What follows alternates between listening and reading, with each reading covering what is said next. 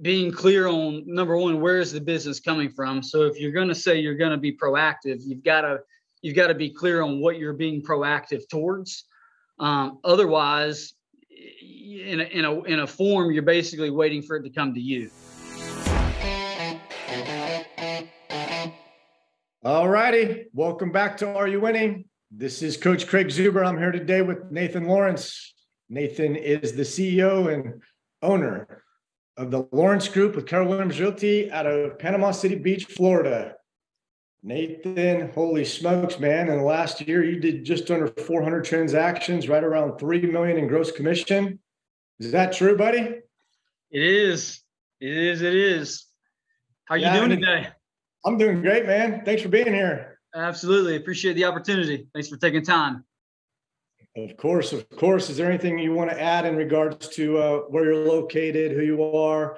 Did I miss anything about your organization? No, I think you pretty much nailed it. Yeah, we're in Panama City Beach. We cover basically Panama City Beach, 30A, all the way over to Destin, Florida. So, got it. So you centralized in Panama City Beach, and then you go all the way up to Destin. Yep. Yes, sir. All right. Love it. All right, Nathan. So let's just jump right in, man. Tell us what you're actually winning at right now. Yeah, no, it's a great question. We're a team of agents who are very proactive. We don't believe that where the market is determines how our market is for us specifically. I never want to put the fate of the economy or the markets in our success as far as what we're able to accomplish. So I'd say, to answer your question, I think number one, lead generation, and more specifically, probably being proactive on going out and finding the business versus it coming to us like maybe it has in the past. Okay, so let's just get clear real quick. So number one is being proactive. So walk us through what that means, and then also tell us about generating business. So you're saying that you guys are focused more on hunting and going out and getting the business versus the business coming to you? For sure. Absolutely. Is that the same with the proactive approach, or did I miss anything with that? No, I think you nailed it. Yeah. And, we've been in a market over the last 12 to 18 to 24 months where to a certain degree, we just had to show up and if you worked hard, you did probably extremely well. Obviously, with the market shifting, it requires a different level of skills and probably a different level of intentionality. Okay. So this proactive approach, how long have you been doing it? Yeah, I think, we've had the team here for 7 years now. We've always been what I would say a pretty proactive team. I think with the market changing and the market being what many expect it could be over the next 6 to 12 to 18 months, I think we understand that it's time to saddle up and get very clear on what our goals are and decide what we've got to do to achieve those goals, regardless of what it takes. Okay. So right now you're winning at generating business, going after business, hunting, not waiting for it to come to you. So now walk us through that. What exactly are you guys doing in order to accomplish that? Well, I think number one, just being clear on number one, where is the business coming from? So if you're going to say you're going to be proactive, you've got to be clear on what you're being proactive towards. Otherwise, in a form, you're basically waiting for it to come to you. So we just got very clear on what it was, what we were going to be proactive about, which for us is seller leads, home valuation leads, internet leads in general. Those are probably two of the main ones, and then circle prospecting. I've in years past, I've never really been one to do much circle prospecting. And I had this aha one day of it's literally unlimited to a certain extent. If you want to be proactive and work for an hour at having conversations, there's literally nothing stopping you from sitting down and jumping on the phone for an hour. If you want to do it for 2 hours, there's literally nothing stopping you. Whereas a lot of other lead sources, such as home valuation leads, internet leads in general, to a certain extent, you've got to wait for them to come to you. I mean, you can still be intentional on having a plan in place and going after them with text, emails, and calls. But at the end of the day, you're paying money and you're waiting for those leads to be generated to come to you. Whereas circle prospecting, you can just decide, hey, today I'm going to invest 2 hours of my day today into my business to make calls and set appointments, and there's nothing stopping you. Okay. So first step is you get really intentional with seller leads, right? We're going to go after, we're going to go after and be intentional about creating more increase for sellers. Now, two of those things is, so I would say, okay, number one, be intentional. Number two, then you looked at two things. One was marketing based, which is the internet leads. That is marketing based, still focused on sellers to create those home valuation inquiries so that you can check in on them and see what they're looking to accomplish. Right. So one, be intentional. Two, now we're looking at the marketing based piece, but then three, the proactive approach, which is we're going to reach out. We're going to call people in neighborhoods. Because it's unlimited. So we're going to take that proactive approach and we're going to dial for an hour or two a day. Okay. So what does that actually sound like? What are you saying? Yeah. So I think number one, there's a few different ways you can circle prospects. It could be literally just a, random neighborhood looking for sellers. It could be you're doing an open house. It could be maybe you just listed one, or you put one under contract, or you sold it. So I think there's a few different angles you can go after circle prospecting. For us right now, it's very specific to, again, looking for sellers. And it's just the easy script of, hey, Craig, this is Nathan. I'm with a real estate team here in Panama City. Listen, just wanted to reach out to you about your home at 123 Main Street. Curious if you've thought about selling it or would consider it in the near future. That simple. It's a very to the point intro, and you're going to get one of three answers: yes, no, or maybe. Okay, great. So what happens if you get a yes? What happens if you get a maybe? And what happens if you get a no?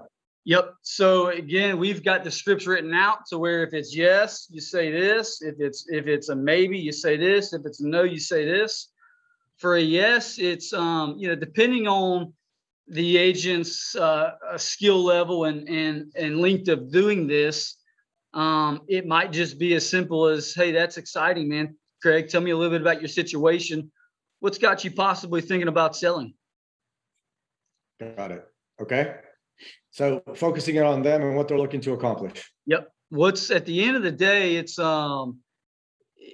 there's a why behind why they're doing it, a why behind the reason for them doing it. There's a situation, there's a story. And the sooner we can zero in on that, number one, you're building trust and rapport. And number two, you're determining where this conversation needs to go based on that.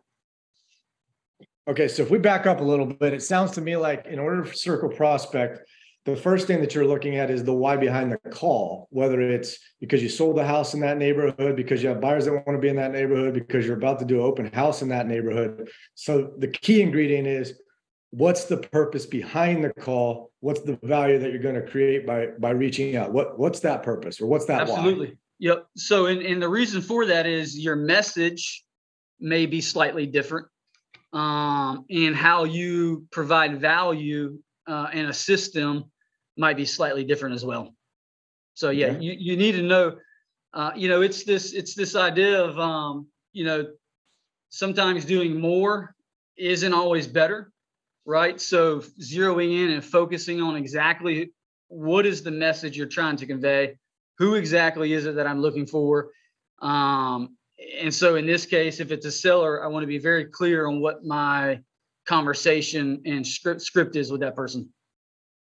That's great. So is there times where for an agent in your organization that they prefer if they're going to circle prospect, they prefer a different, like one story over the other. Like, hey, I'm really, for some reason, my confidence shows up when I'm reaching out about an open house, or my confidence shows up when we have a buyer to be in that neighborhood. 100%. And so the first thing that comes to mind is we've got an ISA that, for whatever reason, I get it, and we can talk about it for a second. They would rather do circle prospecting around an open house. And so the reason is they almost feel like they have a reason for calling. They have something of value to inform that particular homeowner about. So for them, it just gives them a little bit greater sense of confidence than the random, have you thought about selling it, or would you consider it? Right. And no right or wrong. For the public, the ISA means inside sales associate, where they're 100% focused on creating seller appointments. Is that right? Correct. Yep. Love it. Okay. Anything else that you want to add in regards to, well, actually, no, let's go back. What is circle prospecting? If I'm listening into this and I've never heard of it before, what the heck is it? Yeah, no, great question. In a nutshell, it is reaching out to somebody to see how you can help them, to see if they're ready, willing, and able to possibly buy or sell real estate in the next X months. I very much believe and understand the idea and concept that success is simply a numbers game. And so I know in 100 people, there are so X many people that are going to make a move in the next 3 to 6 months. There are X number of people who are going to buy a house in the next 3 to 6 months. I just have to call enough people to find the ones who are ready, willing, and able to do that. Absolutely. Well, we're going to simplify this even more, right? Like when I hear circle prospecting, what I look at is, hey, we're looking at a designated spot for a specific reason, whether it's that neighborhood, or I have a buyer that wants to be in that area, or we have an open house that wants to be in that area. There's an area specific, and then we're going to draw a circle around that area, and we're going to reach out to those people in that circle and see if they're interested in making a move. Yep. Right.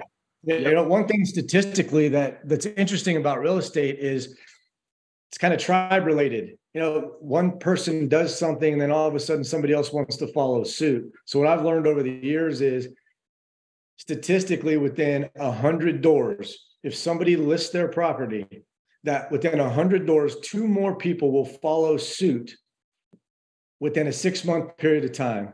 And if I know that as a real estate agent, then why don't I just pick up the phone and go find those 2 out of the 100 so I can get to them first?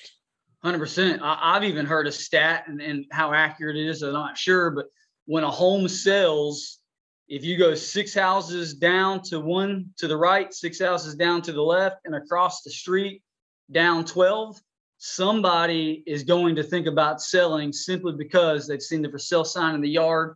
They've seen the sell sign removed. They've seen the new people moving in. So it naturally it causes this thing in your head to click of, what did they sell for?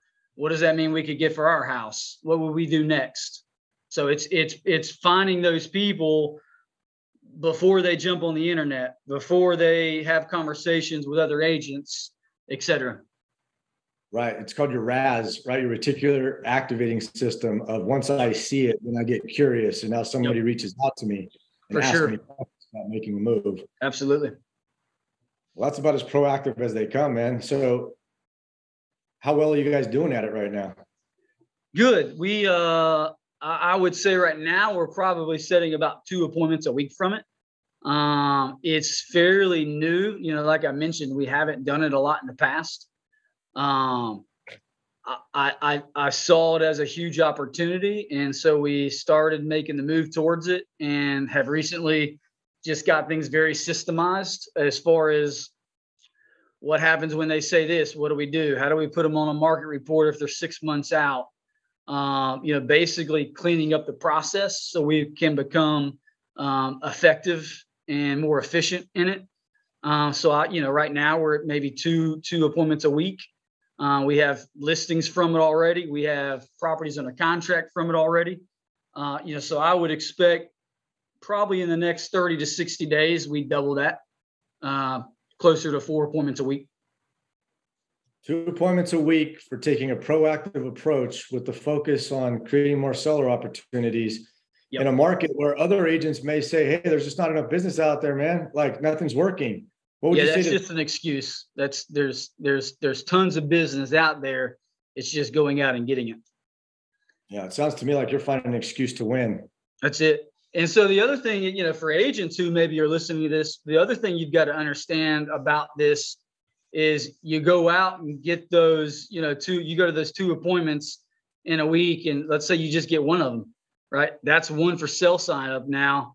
That should probably most likely generate you a buyer sale, right? And now you go and sell that house. You've got an opportunity to circle prospect that area again, telling everybody you just sold 123 Main Street. And so now all of a sudden, it goes from one listing, but it goes from a listing to selling, to grabbing a buyer from that listing, selling them something, to now the opportunity to get another listing in that area from circle prospecting that you sold something. So it can snowball pretty quickly if you're intentional about it. Hey there, I'm Jeremy Herman, CEO and co-founder of Clarity Now. Listening to this podcast means that you're committed to your career and to growing your business. You're the reason why we created Clarity Now. You see, Clarity Now is the real estate software designed to transform real estate agents into business owners. Now, being a great real estate agent is an entirely different skill set than being a great business owner. That's where Clarity Now can help. Clarity Now is powerful because some of the industry's top real estate coaches built it. We know what insights as coaches top performers need to grow their business. So, do you have a business plan based on your net profit goals? Do you know how you're performing against your quarterly goals? Do you generate a P&L each month?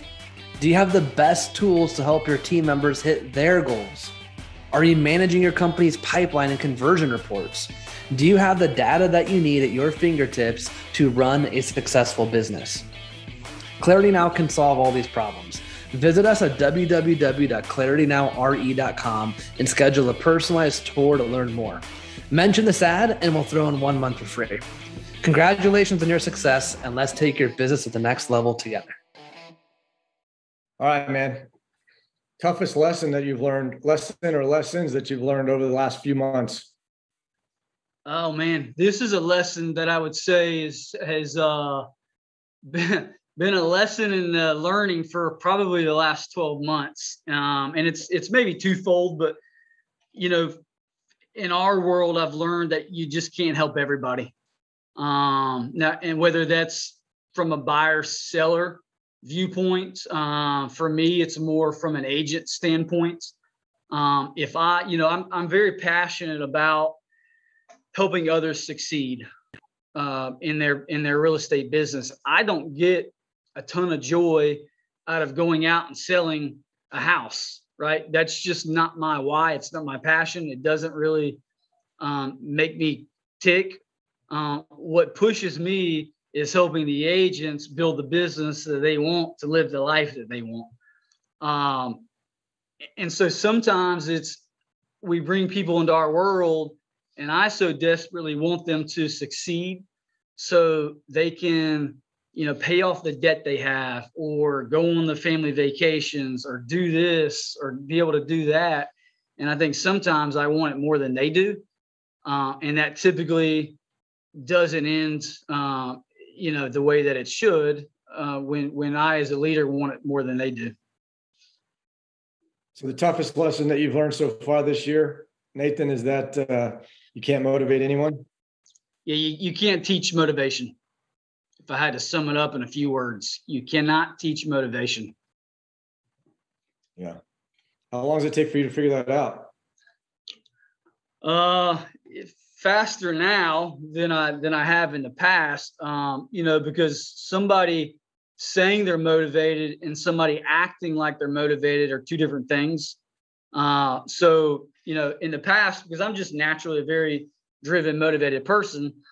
So for that, I would assume everybody is, and that's just not the case. So, when somebody tells me they're motivated, just say, great, that makes sense. We all should be motivated. And I don't think that, I want to make sure I clarify this. I think everybody can get motivated. It's about finding what motivates them. And so people get into real estate with this, I think, an idea of what it is. And then when they get in, it's not quite what they thought. And so now maybe they don't have a passion to do it the way they were hoping or the way they thought or the way they need to in order to succeed. And so, look, if you're not passionate about it or you don't have a why on why you're doing it, sometimes it is difficult to get motivated to do it. Right. So you can't want it more than they can, or you can't want it more than they do. Can't teach motivation. You can help people find it and uncover it. Correct. Absolutely. All right. Yep. But that doesn't mean that they're spending enough time being clear on what it actually will take or the sacrifice that it will take in order to be successful in this industry. Yeah, that's it. Everybody, if you ask enough questions and you ask the right questions, you can uncover somebody's why.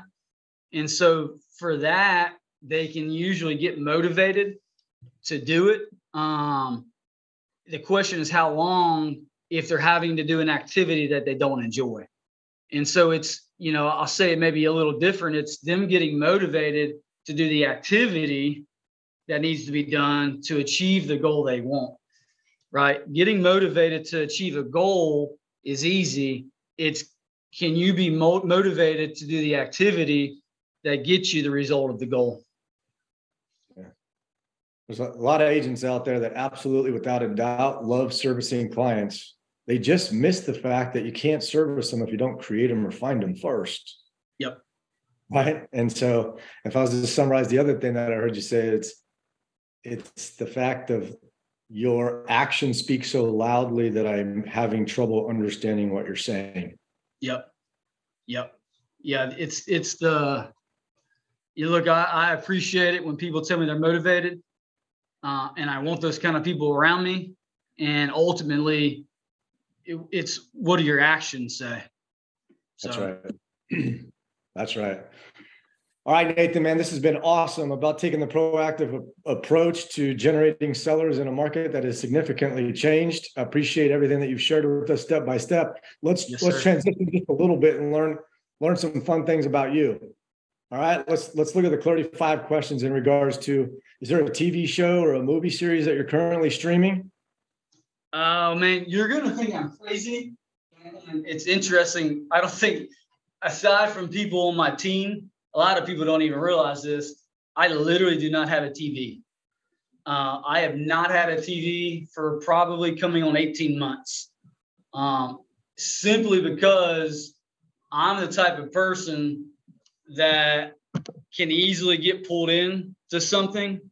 And so I'm just, these last 12, 18 months, I'm just trying to really be intentional with my time and where I spend my energy and focus. So that was just a decision I made to do. And, I think I'm still alive, and I don't think at the end of the day, I'm probably really missing much. So. All right. Well, nothing about a streaming show. Okay. So what about a book? Any book specifically that's made the biggest impact on your career? Yeah. I mean, I was just talking to somebody last week. I gave them a copy of The One Thing. And I said, this by far has been the most business transformation for me of any book I've ever read. Just the idea of The One Thing. And gosh, if you haven't read it, if you're listening to this and you have not read it, I'm telling you, it'll change your world, whether that's from a business viewpoint or a personal viewpoint. I think nowadays, just the way the world is and the way we are, with everything happening, things moving so quickly, we very often forget to slow down and sometimes focus on less. And I think when you do that, I think number one, you really get a sense of what is most important. And then number two, how do you become the best at that? versus trying to be good at everything. Right. So, yeah, I mean, I just started reading it again last week. I've read it probably twice now. So just going back through it, and it's interesting, where I was a year and a half, 2 years ago in my life and in my business. I read it and things jump out at you, right? And you go through the book and you highlight certain things. Now, a year and a half later, I go back and read it, and I'm highlighting things that weren't highlighted the first time, right? And I read things that were highlighted, and I'm like, yeah, I don't really know what that meant to me back then, because it's in my state of who I am now, it's not as relevant. So reading it the second time, definitely different things jump out at you for where you are in your life. Different man, different river, right? That's Absolutely. great. And clarity comes from a process of elimination, not addition. It seems like this focus on one thing is helping you get more and more clear. Love it. Absolutely. Yep. Absolutely. You have a business person or somebody, mentor, whatever, that you study? Yeah, I mean, I've got 2 or 3 people in my life that I've had the honor of talking to and learning from, and having weekly or monthly conversations with. Gene Rivers is one of them. I've known Gene for 7-8 years. He's been an incredible supply of knowledge and